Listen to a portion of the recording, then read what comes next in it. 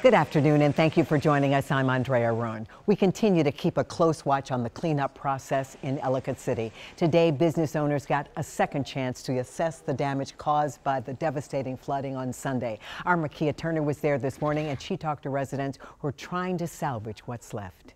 Business owners and residents have another opportunity to visit the flood-prone area, and this is their first stop here, St. Peter's Episcopal Church, where they can pick up donations and then catch a ride to their home or business. It's eerily familiar. We weren't able to catch a ride with Gretchen Shuey, who owns Bean Hallow, a coffee shop on Main Street, but she shared these devastating pictures with us. My shop has actually more mud in it than last time.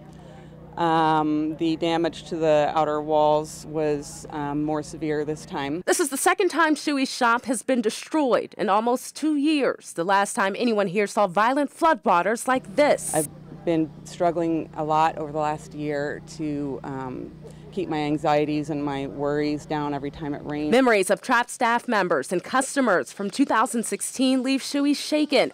So does the thought about the time it took to rebuild, which was 8.5 months. I can't worry about him anymore.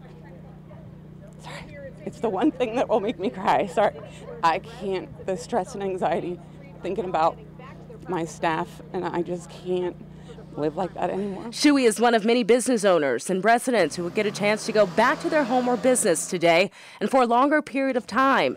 At the church, an outpouring of support. We wanted to bring some paper towels to just do our share. People like Leslie Ferrara, who lives close by, dropped off a donation. Others did the same along with volunteers, like these guys who came from California. Obviously, we can't fix everything, but the impact that us individually can make, I know, will mean a lot to them in the long run. Especially for people like Shuey, who plans to rebuild, just not here. Reporting from Ellicott City, Makia Turner, USA 9.